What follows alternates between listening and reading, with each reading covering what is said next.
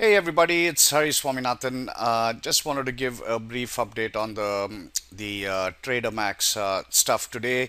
Got into like three trades basically, and made a profit on all of them. So I decided to close everything out. The number for the day is 2893, and now it's gone up to 70k exact, maybe just a little bit more. But basically now it's become a 40% return since last Monday.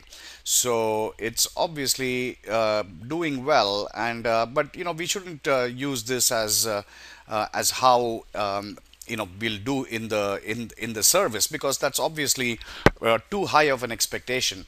But I can tell you, you can take small hits like this all the time, and it works very well.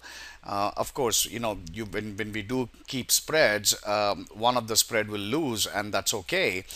In fact, on this one, I started out with a strangle in the morning on Netflix, and it went up, and so we did a standard adjustment, which is part of the TraderMAX course, and maximized the profit on that. Same thing I did with SPX as well. SPX was the core.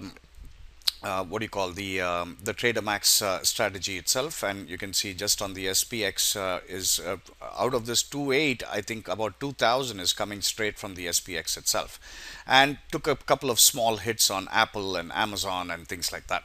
So anyway, that's it for today. The account is doing well. It's gone up to 70k. So let's see how we do tomorrow. I've closed up all the positions for the day, and we'll start fresh tomorrow. Thanks.